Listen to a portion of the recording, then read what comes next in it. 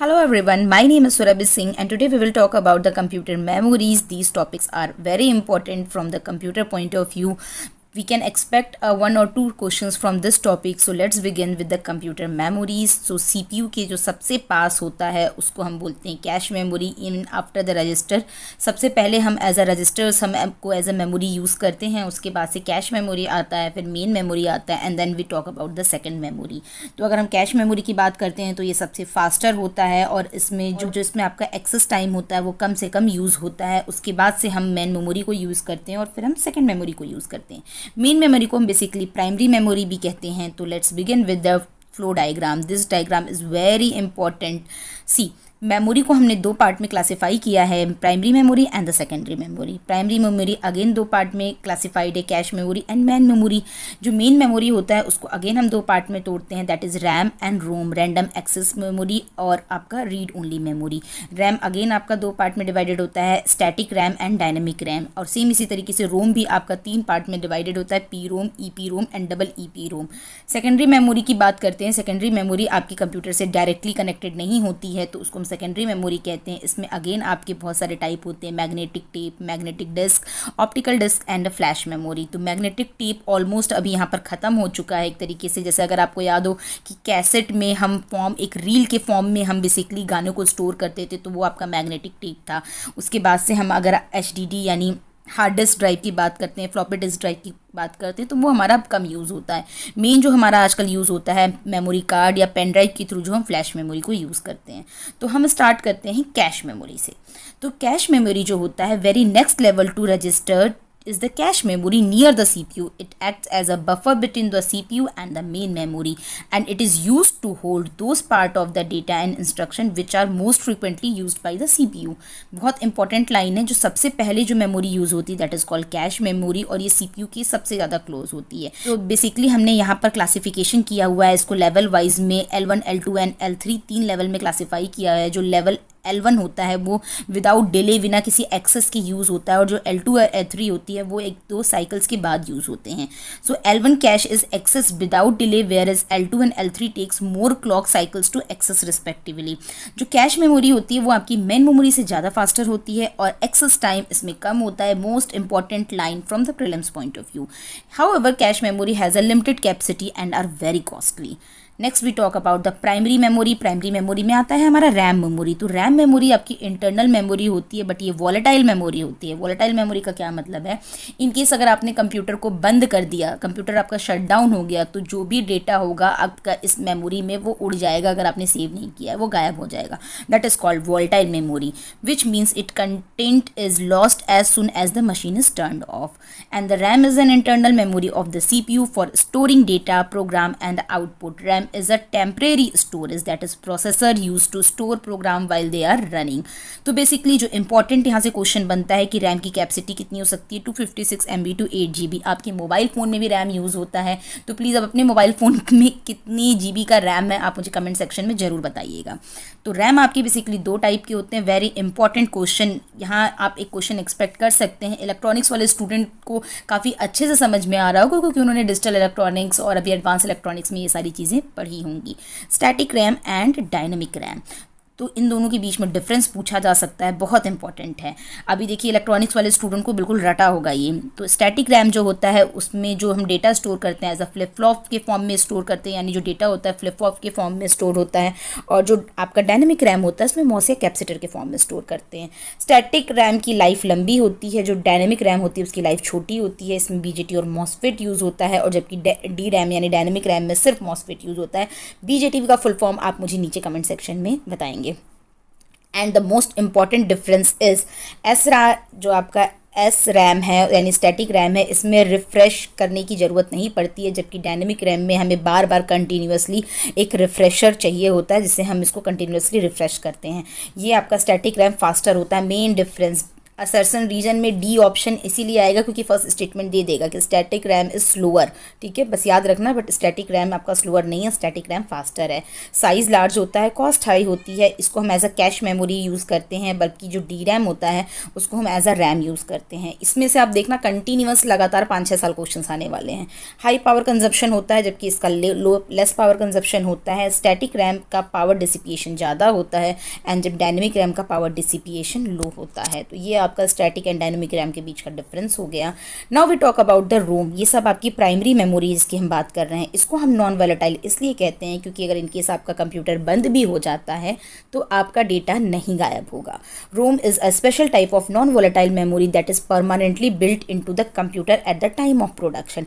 तो रोम में जो भी चीज़ें जैसे सी ड्राइव में होती है, इसमें आप जो भी चीज़ें डाल दिए होते हैं वो आपकी कभी आप इसको गायब नहीं कर सकते हैं, मतलब ये आपकी परमानेंट होती हैं। The information from RAM can only be read and it is not possible to write fresh information into it. It permanently store a set of instruction which instruct the computer how to work. The operation is referred to as a bootstrap. After the computer is switched on, it uses instruction stored to carry out a series of tasks automatically before the computer is actually ready for use. So ये आपका RAM और ROM हो गया। ROM को भी again हमने 3 part में classify किया है, programmable read, erasable programmable read only memory and electrically erasable programmable read memory. तो प्रोग्रामेबल रीड ओनली मेमोरी का है कि अगर एक बार आपने प्रोग्राम को लिख दिया तो आप सिर्फ एक बार ही इसको मॉडिफाई कर सकते हैं। PROM is a read only memory that can be modified by user only once. This type of ROM can be programmed by using a special device called PROM programmer. Once the data in them is programmed, it become permanent and cannot be changed. ठीक है, तो एक ही बार आप इसको जब लिख रहे हैं तभी आप मॉडिफाई कर सकते हैं, उसके बाद इसको चेंज नहीं कर सकते हैं। Second is erasable programming read memory. इसमें आप जो भी आपका रोम का कंटेंट है उसको आप अल्ट्रा वॉयलेट लाइट के थ्रू इरेज कर सकते हैं। So during programming an electric charge is trapped in an insulated gate reason which can be erased bye exposing the change into ultra violet light. तो mechanical के student अगर आपको ये line समझ में नहीं आ रही होगी तो आप बस इतना याद रखिएगा कि आप अल्ट्रा वॉयलेट लाइट के थ्रू आप जो भी डेटा या इन्फॉर्मेशन है उसको इरेज कर सकते हैं क्योंकि ये आपका VLSI का पार्ट चला जाता है। The process of reprogramming can be carried out by multiple times, but इससे आपका जो चिप है वो आपका धीरे धीरे करके ख़राब होता है और यूजलेस होता है। नेक्स्ट आता है इलेक्ट्रिकली इरेजेबल प्रोग्रामेबल। तो इसमें भी आप 10,000 टाइम तक आप इसको इलेक्ट्रिकली इरेज कर सकते हैं। EEPROM is programmed and erase electrically and the process can be continue to about 10,000 times. इसमें हार्डली 1 या 2 बार कर सकते हैं, बट जब ये है इतना ही डिफरेंस है इलेक्ट्रिकली इरेजेबल में कि आप इसमें मैनी टाइम्स ऑफ अपडेट कर सकते हैं। This type of ROM works in a similar way to flash memory in that it contents can be flashed और erased and then written to without having to remove the chip from इस environment. ठीक है, तो उसके बाद से आपका secondary memory आता है जिसको हम ऑक्सिलरी मेमोरी भी कहते हैं और ये आपके नॉन वोलेटाइल मेमोरी की तरह होते हैं। ये आपके बेसिकली स्लोअर होते हैं comparatively to main memory. Secondary memory are use to store data permanently even if the power is turn off. तो ये एक एज अ बैकअप मेमोरी की तरह काम करते हैं। तो इसको बेसिकली हमने 2 पार्ट में डिवाइड किया है, fix storage that is hard disk and removal storage जो कि आपका floppy disk, CD-ROM, DVD-ROM and Blu-ray disc है। तो इसमें आप हार्ड डिस्क के बारे में जानते ही हैं। Hard disk is a magnetic storage device which store data as a changes of magnetic field in an area. A hard disk is actually consist of more than 1 disc और अ platter in a vacuum sealed compartment. तो hard disk drive में आप जैसे store करते हैं। A modern hard disk is a complex high precision device that contains a mixture of electrical and mechanical part. The data is stored on the both side of rigid circular task called platter. These platter are covered with the special magnetic coating. तो question इतना deeply नहीं जाएगा, बस आपको hard disk का idea होना चाहिए। There are 3 different way by which a hard disk can be connected to the motherboard. Parallel advance technology attachment ये पूछा जा सकता है। Serial advance and computer system interface के थ्रू आप हार्ड डिस्क को कनेक्ट कर सकते हैं। Now we will talk about the floppy disk drive. जो मेन डिफरेंस होता है floppy disk drive and hard disk drive का कि इसमें जो मैग्नेटिक प्लेटर यूज़ होता है वो एक सिंगल यूज़ होता है। The floppy disk work in a similar way to the hard disk accept the fact that only a single magnetic platter is used, very important line, and the read write head actually makes the contact with the disc surface rather than a float above it. तो इसमें basically आप 1.44 MB तक का data को store कर सकते हैं। Floppy disk वगैरह अब एक्चुअली अब इतनी फैशन में नहीं रह गए हैं क्योंकि आपके पास अधिक ज़्यादा स्पेस की मेमोरीज आ चुकी हैं। The most common type of floppy disk was 3-inch high disk and which could be stored up to 1.44 MB which became obsolete with the invention of flash drives. तो उसके बाद से जो आपका आता है वो आपका आता है CD रोम, उसके बाद से आता है ब्लू डिस्क है। तो कॉम्पैक्ट डिस्क जो आप देखते हैं ये आपका फ्लॉपी डिस्क की जगह ले चुका होता है और most common removable storage media के तौर पर है।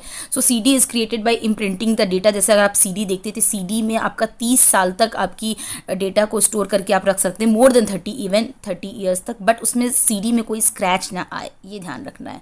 The CD is created by imprinting the data on to a layer making tiny indentions in the media surface. These are called pits and the area that is not changed or called lands. बहुत important line है, 2 question पूछने के लिए पूछा जा सकता है। The data is stored on the disk digitally and a laser beam is used to read data of the disk, ठीक है।